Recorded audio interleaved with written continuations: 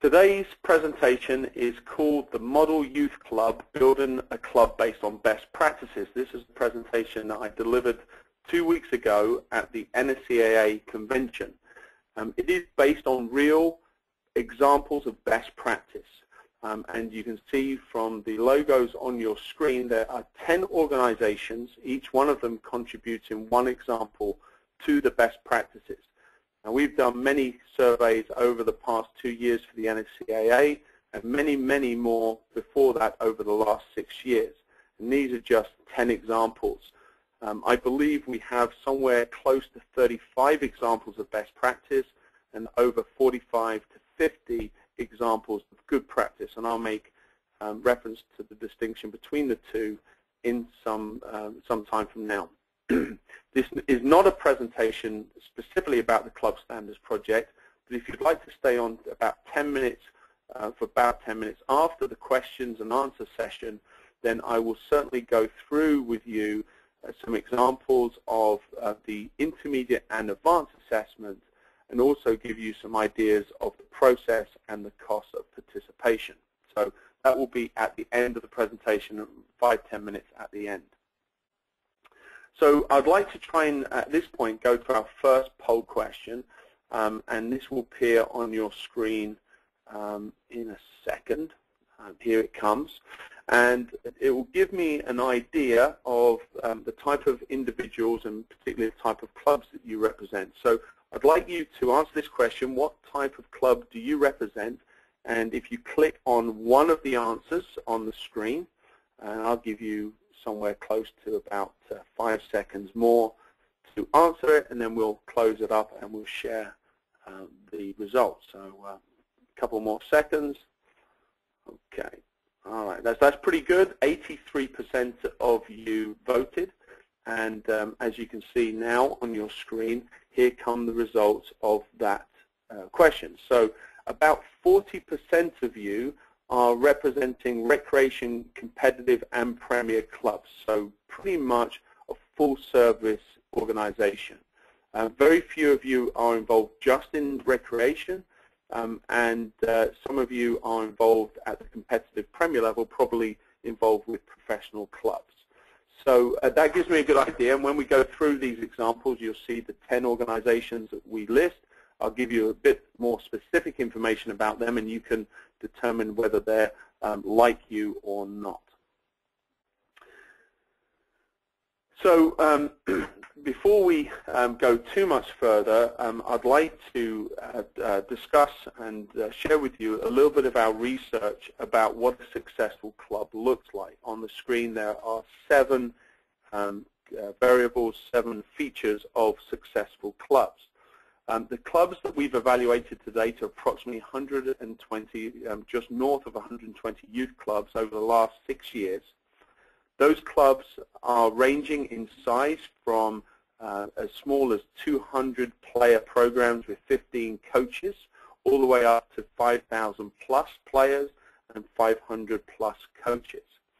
Some organizations are for-profit and some organizations are non-for-profit.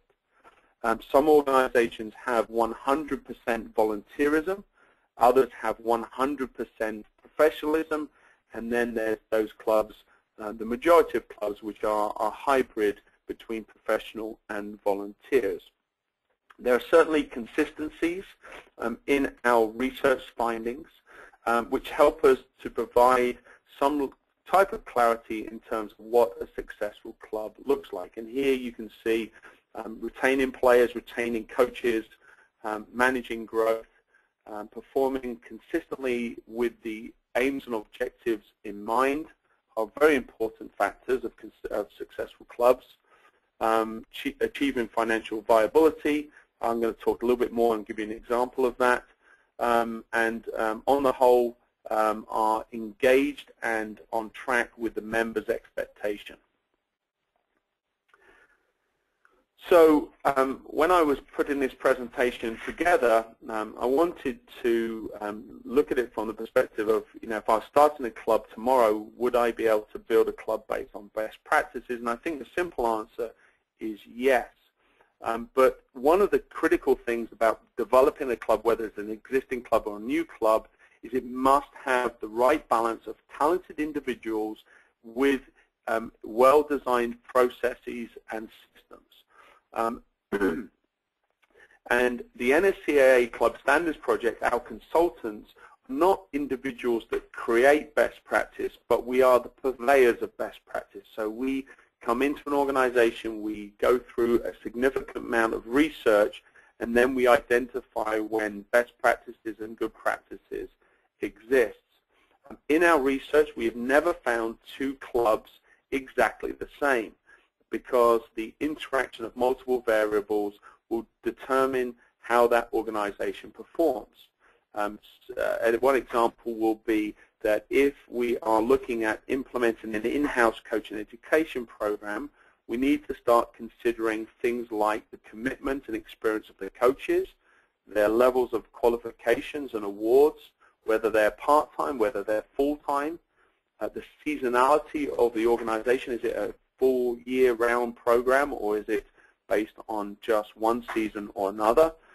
Whether there are any league requirements, competition requirements for coaches to have certain levels of experience and qualifications before coaching, whether or not the league association is actually doing anything to support coach development, what the facilities are, whether you have facilities to be able to go indoors and do coaching education through the winter months, or if that's not necessary, do you have the outdoor facilities to run year-round programming, and whether the organization has the ability to invest in the development of their coaches and obviously their player development. So these factors all go in to determine whether or not an in-house coaching education program is going to be successful and what format it's going to be in. So this is an individual assessment process, and when you look at what we do on an assessment level at the intermediate and advanced, it's all about identifying the factors that will help the individual club, and that makes every assessment we do very different.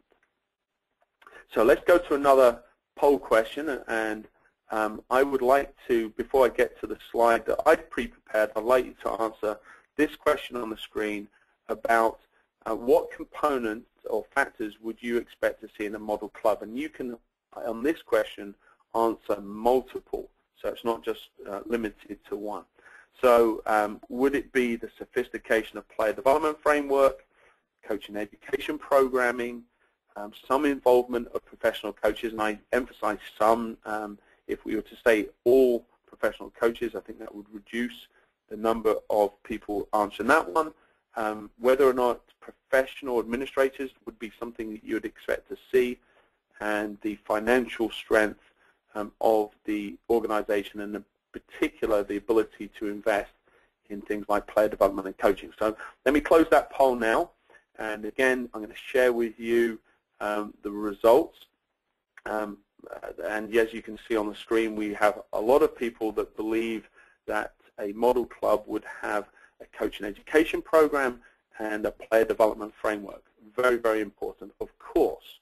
Now, 95% of clubs that we've assessed do not have a sophisticated player development framework or a coaching education, in-house coaching education program. So if we expect to see it, and many clubs aren't actually doing it, then there's now room for improvement in most organizations. Certainly, professional coaches seem to be an important part of successful clubs, and their influence, not necessarily that they do all the coaching, but certainly that they have some involvement in the decision-making process. And one of the factors of successful clubs is financial strength. Without financial strength, it's difficult to perceive or see clubs being able to move forward at any great pace. So here are some of the factors that I've identified, and there's 8 items on my list on 2 slides. When we did this session 2 weeks ago at the convention, we had 15 items identified by the participants in that room. We had probably close to 350, 400 people in the room, many of whom I believe are joining us again tonight. We have found that no one club so far has more than 50% of these 8 examples that we would include in the model club. So even the successful ones that we've evaluated, I would say, would only score highly on no more than 4 of these aspects. So let me turn over to the second sheet. Financial stability, as I mentioned, very important. You know, one of the critical things, if you look at clubs, particularly at the competitive level, is having healthy participation numbers, particularly at the younger levels, that help to sustain teams as the club develops.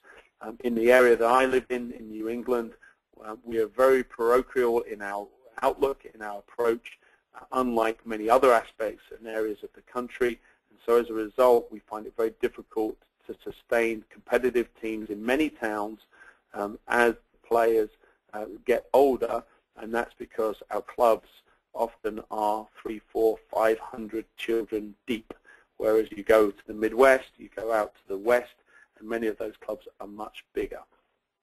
So just to remind you, if you have any questions, please send those in, and don't hesitate to send any question in. I don't know if we get to them all, but certainly I'll answer as many as I can. So best practices. Difference between best and good is that the best practices are more transferable to other organizations.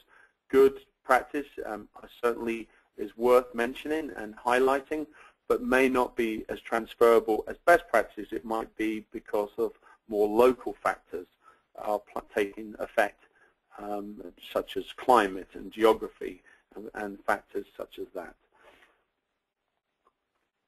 So let's get on to some examples. As you can see, the first example, Saratoga Wilton Soccer Club in New York. On the left-hand side, you see the logo, and next to that is the date that the club was founded, the type of club, whether that be a recreation, competitive, or league club, the number of players, whether it's for-profit, non-profit, and how the coaching team is made up. In this case, it's a professional volunteer hybrid team. Their example of best practice is because is related to the implementation of an education framework. I truly have not seen a better example of a written approach to player development than the Saratoga Wilton manual. Now, with that said, one of the biggest challenges that that organization has is taking what's on paper and putting it into practice on the field. There is certainly a clear appreciation that development occurs on a continuum. It's a process where children's age isn't such as big a factor as the developmental maturity of the individual player, and that players will ebb and flow along that continuum. There is mention in their manual about the importance of technical development and creativity, and not only does it say that these are important factors, but it also indicates how you achieve some of these goals and outcomes. It also mentions, which is relatively rare, a playing style, how the organization from top to bottom would like to approach playing the game, and there's a philosophy written in there. So that's Saratoga Wilton Soccer Club in New York. The second example is from the Michigan Fire Juniors. Michigan Fire Juniors is a relatively new Chicago Fire franchise in Grand Rapids, Michigan. They were a recipient of an advanced assessment. In fact, I'm still in the process of finalizing their report, so it's a relatively new assessment program.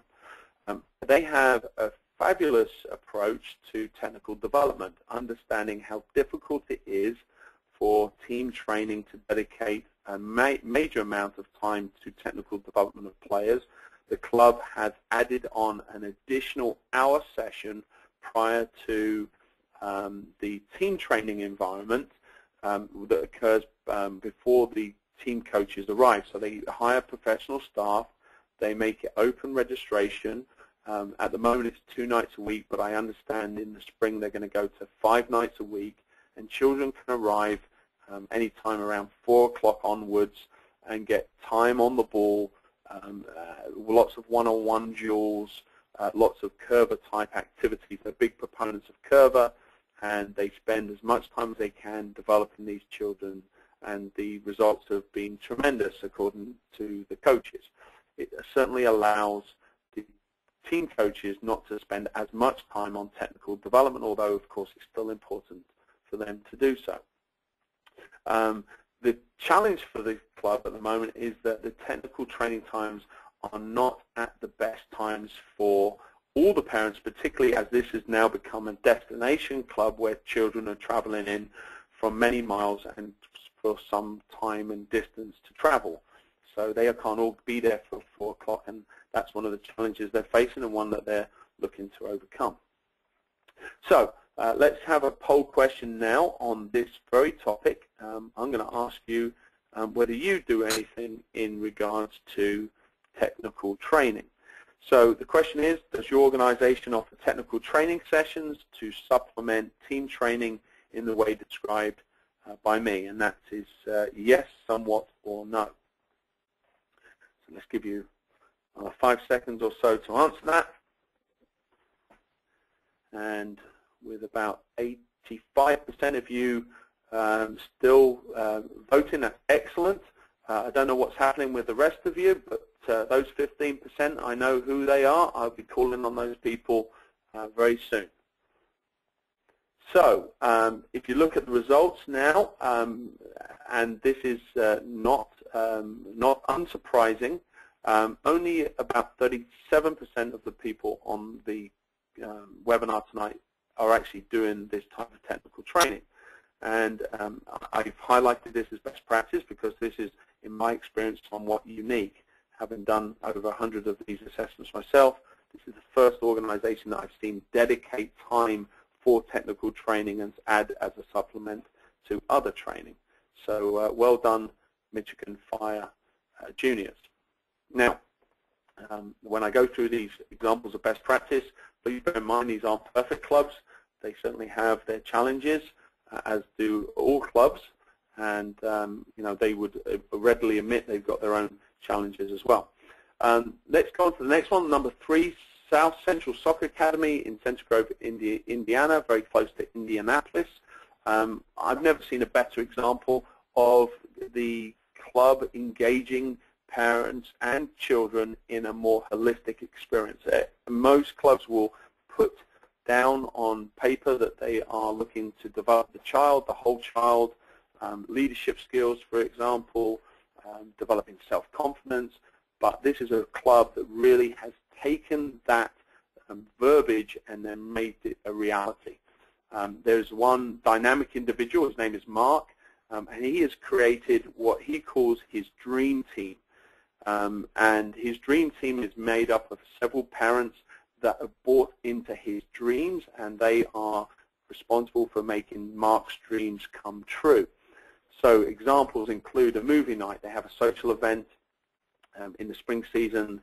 They project up onto the kickback wall a big movie. They bring speakers. All the families come out. They put their blankets down. They get popcorn, and they have a really nice family social event.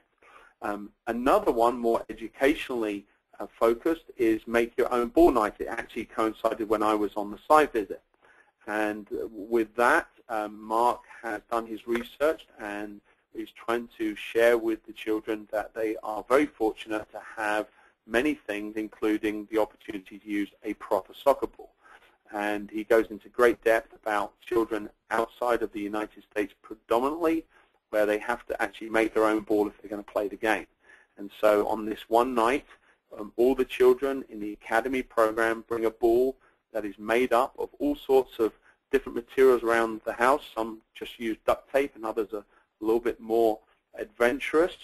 And they bring that ball to the event in the evening, and they play for an hour, a couple of hours with these balls that they've made, and they have just a wonderful time.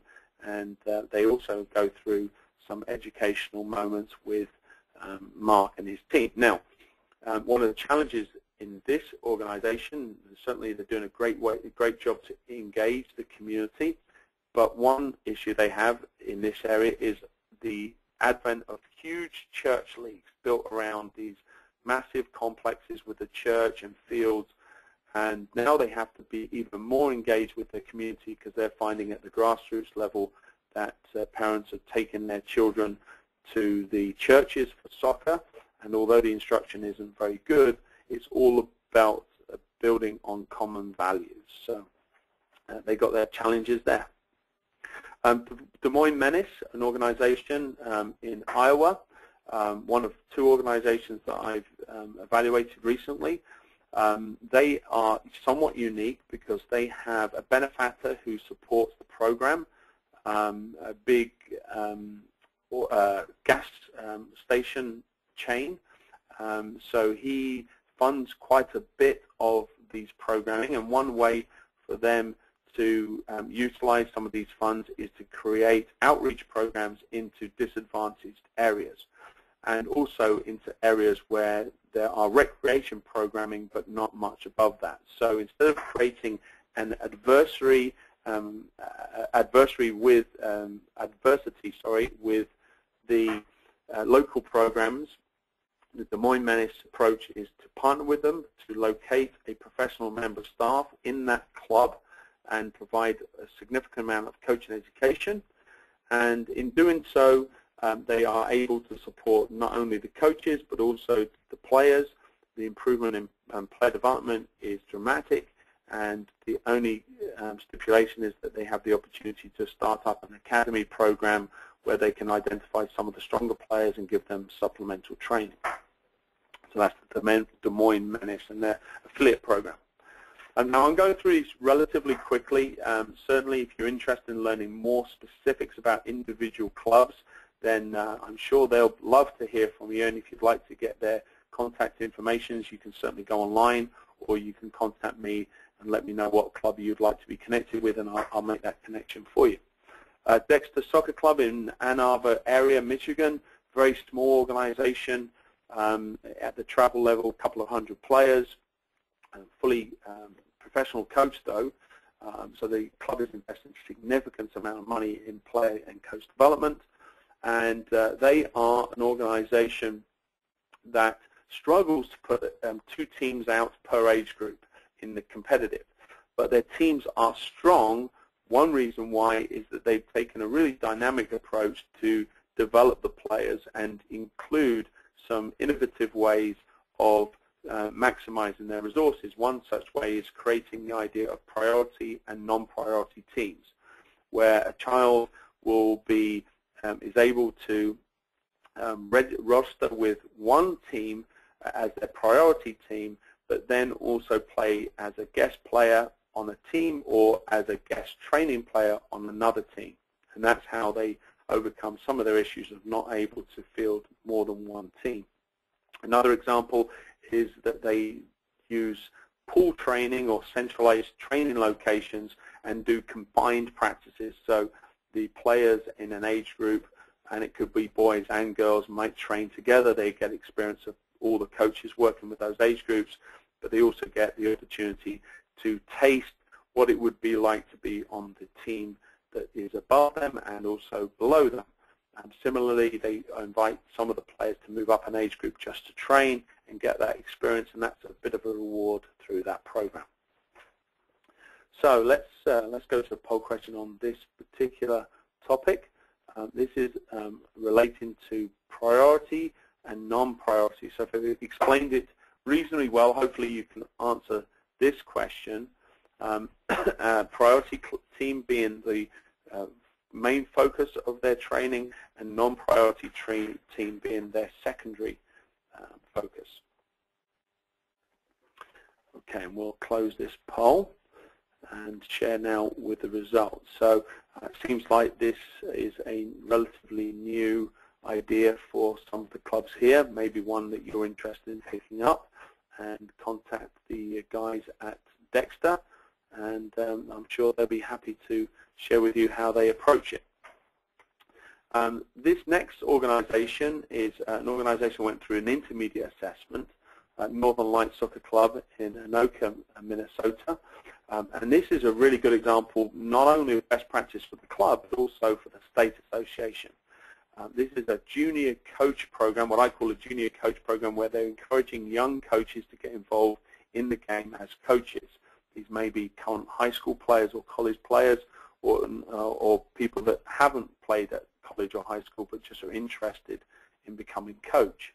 The club receives a grant from the state, and they now currently have 22 players going through this program. They are required to take formal education in the form of a youth module, and they also encouraged to go on other programs paid for by the club and the state.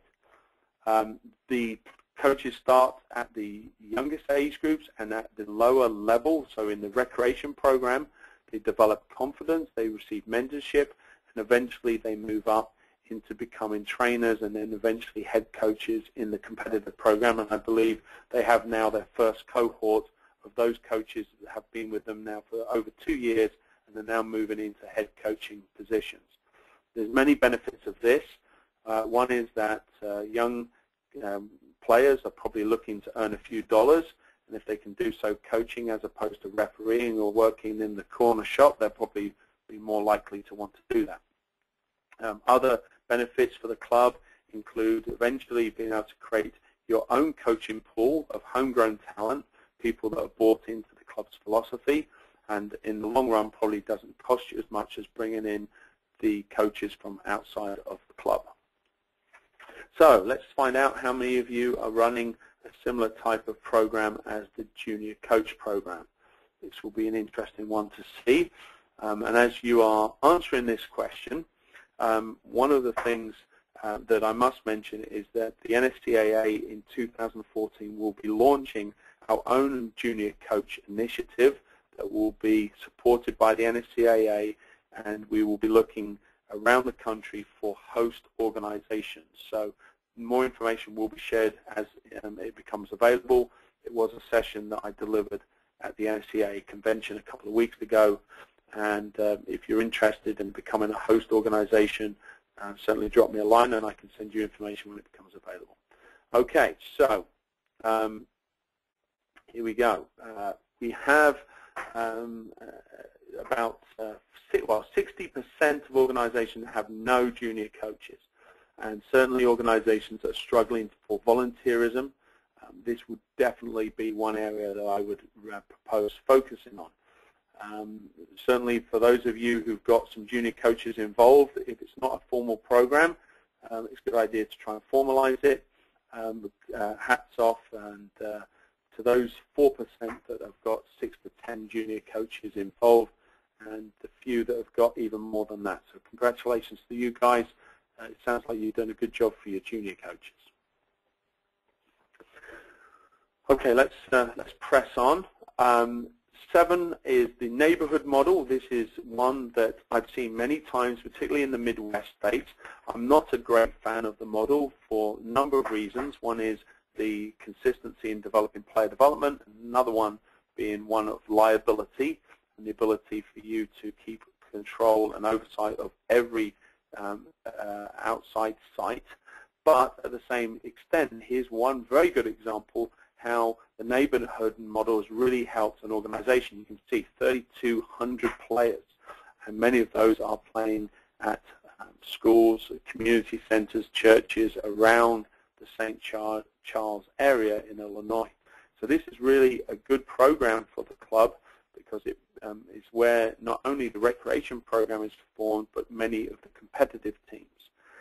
And they've been doing it for over 35 years, and it's become a barrier to entry for other clubs that is looking to establish themselves because they have their tentacles out into the whole community. It's also a great opportunity for the club to expand some of its stronger offerings, such as the academy program, into some of the communities that it currently serves. At the moment, the academy is more of a centralized academy, and this, I believe, gives them the opportunity to get the academy out into some of the far-out areas of the club's reach. Certainly, the challenges are being able to create consistency, offering oversight to all the coaches, and although the club assures me they're doing everything they possibly can to avoid liability, there's always the chance of liability when you've got relatively unsupervised coaching. So those are some of the challenges. But Tri-City is doing a great job on that one. Coach mentoring.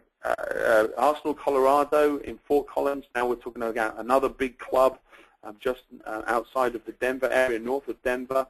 The club has quite a few, over 20 professional coaches in the club, so it's a big club, good reputation at the competitive level. And one of the strengths of the club is that the DOC has established a coach mentoring and assessment model. The idea is that the DOC over the course of a year will find 3 opportunities to work with and assess the professional coaching staff, and those sessions, one of which are coached by the DOC and the other are sessions coached by the protege with the oversight of the mentor. Now this doesn't happen very often in my experience, where a DOC who has all the knowledge, all the experience, has the opportunity to pass that on to their staff.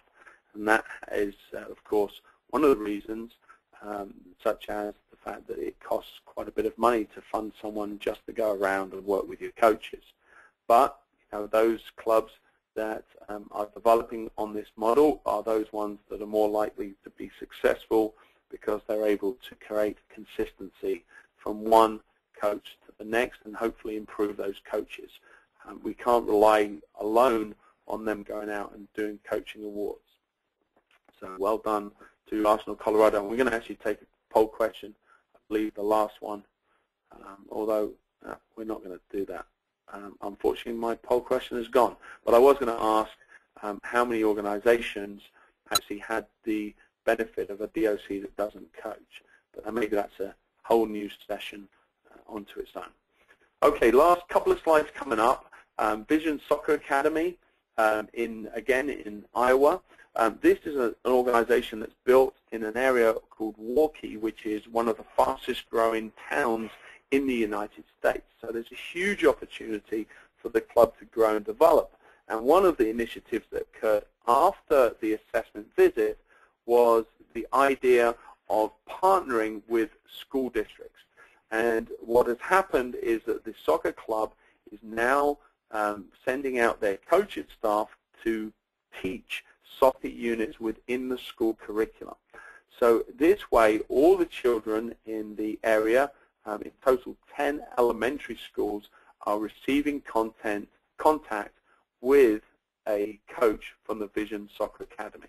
Fabulous branding opportunity, fabulous talent identification opportunity, and when it comes to partnerships and sending out things like leaflets through the school system, they're developing a complex together. This is really just a tremendous initiative set up after the assessment. So although certainly when we did this assessment we alluded to these type of things, we weren't specific in saying this was a way to go. So really well done to those guys at the Vision Soccer Academy in Waukee. Last example, this is for Penn Legacy in Pennsylvania, very close to where we were just a couple of weeks ago. And for those of you who are there, Seamus stood up and talked a little bit about this program, and I know I'm not going to do it as justice in the way he did, but this is a program that really came out of a bit of philanthropic endeavor, but also a little bit of market forces. And in short, the club has found a way to offer an experience for young players to play for no cost. And the way they've approached it is to offer at the time of registration the opportunity for a parent to decide on how much they want to pay for soccer. It is suggested that the parent pays the $75, which was the default amount, the amount that they paid prior to this new program, but they can pay as little as $0 or as much as they like. Now, one of the things that's happened is that their registration revenue is down. It's down from $75 per player up to now $35 a player. So it's gone down $40 on average per player. Now, give or take a few scholarships here or there. Now, of course, they don't have to do scholarships anymore. And As a result, they've managed to get more of the community business groups involved in sponsorships and donations. So as their registration revenue goes down, their sponsorship and donations are up. And although that doesn't equate back to exactly the amount, certainly they're working towards it. They have a massive tournament that they use, of course, in some way to subsidize it as well. So they've taken some revenue from another source and they've applied it to make this program work. And this is a tremendous example of how a club can provide a really good quality educational experience for little or no money. And now kids that weren't able to afford to play, or the parents were too embarrassed to ask for scholarships, are now able to play. No one's saying or telling anyone how much each person is playing. And some situations where only one child could play because it was their turn and their siblings had to sit on the sideline, and then it's their turn next season, now all of the siblings in a family can play. So again, tremendous example from Penn Legacy in Lancaster, Pennsylvania. So as a way of conclusion, before we get to the questions, and then my little bit at the end for those interested in learning more about the club standards process, some of the keys to employing the best practices, you need to go through some kind of an assessment process, a feasibility study. Ideally, that would, of course, be with the NSCAA as a third party giving you an impartial opinion on how the organization is performing, and liken that to best practices examples as we've given here today. It's important that members are supportive of the changes. That's always a challenge in clubs, some more than others, is getting the members and even the board members behind proposed changes and development. So if you've got the right environment with the support, you can make things happen pretty quickly. You have to bear in mind that you might change one aspect of performance and that might have a positive or negative effect on the other. So it has to be considered about what one change can have on others. And then, of course, you need to consider what are the resource implications in terms of staffing, in terms of the cost, what impact is that going to have on volunteerism, et cetera, et cetera. So those are the kind of things that we take into consideration when we're given clubs advice and guidance. So one thing that all of these clubs have in common, I've said that no two clubs are the same, but one thing they all have in common is that they have benefited by learning about what is the best standards in the industry. And each one of them has contributed to best practice so that the next organization in the line will benefit from that experience. So this is not live. This is me on a better day. And just want to, before I get to questions, let me tell you what the next 12 months is going to look like for club standards and a little bit of education. Firstly, we're going to launch the junior coach program. Keep your eyes and ears open for that if you're interested. Secondly, those clubs participating in the club standards project at the preliminary, intermediate, or advanced level, we're going to start creating yearly events. There'll probably be one yearly event for clubs participating at all three levels, and then maybe a biannual or quarterly online forum exclusively for those at the intermediate and advanced level assessments, where they'll be able to exchange examples of best practices. So to participate in that, you're going to have to do one level of assessment. The e-learning courses, we're going to move more of this type of content, webinars, into an e-learning platform and give people not only to do it live but also on demand. And then also we're going to be creating more club standards education tracks for youth clubs in the next conventions over the summer and also in the 2015 convention. So I have no idea what time it is. I apologize if I've run over. Let's go to a few of your questions at this point. If you haven't already sent some in, please don't hesitate to do so. At this time, I'll take them, and we will do our best to answer certainly a few of them. So give me a second here while I read one or two of them.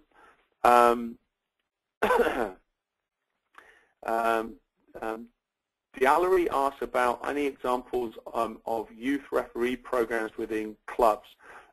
Good question. I have seen some examples of referee programs.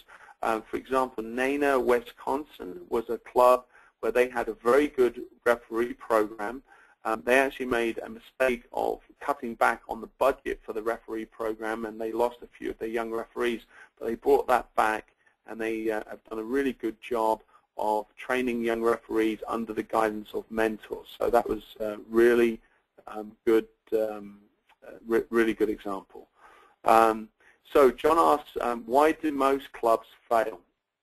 Well, John, I don't know if we've got the time to go into everything at this point, but I can give you a few ideas. I don't think fail is the correct term. I do believe that a lot of clubs struggle to understand what they need to do in order to improve the environment. Bearing in mind that many people involved in clubs just don't come from a professional education youth sports background. And so when they make decisions, they're making decisions probably based on previous experiences from the regime that was there before. So going into examples like you've seen here today, you know, many of those examples I didn't know before I went out and assessed them. But one thing I do is I go back and bring as many of these good examples back to the club that I run. And I think that's really important to remember that, you know, not every example of best practice, good practice is going to be applicable, but there's going to be enough out there that's going to really make a big difference. So I don't think clubs are necessarily failing. I just don't think that they're performing at a particularly high level. Okay, so Katie, and I'm just going randomly through the list here. I'm sorry if I miss you. How can you apply to have your club assessed? Well, Katie, if you stay on for a few minutes at the end here, I'll go through that process and we'll go through and explain how that works. And my colleague Danielle will probably join me and have a few words of wisdom as well. Emily asks, do you believe that younger coaches need to be more of the focus when it comes to building foundation for a smaller or newer club?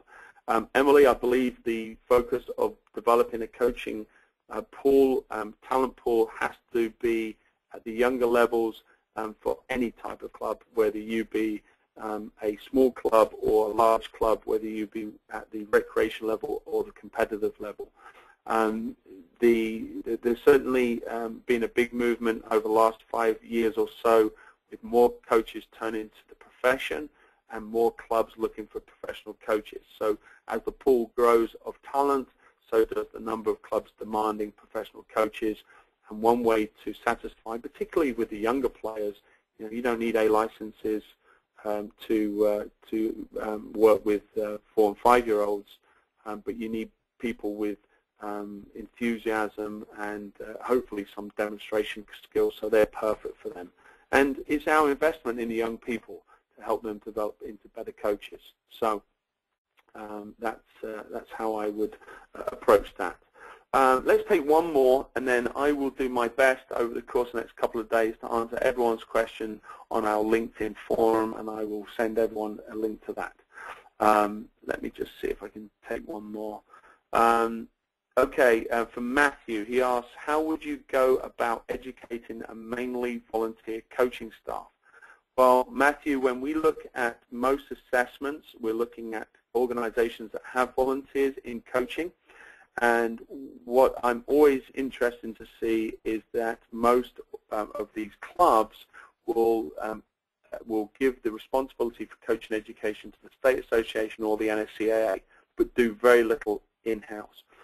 My experience has been the more you invest time and energy and money in your coaches internally, the more likely you're going to find that these coaches will be engaged and more coaches will step forward.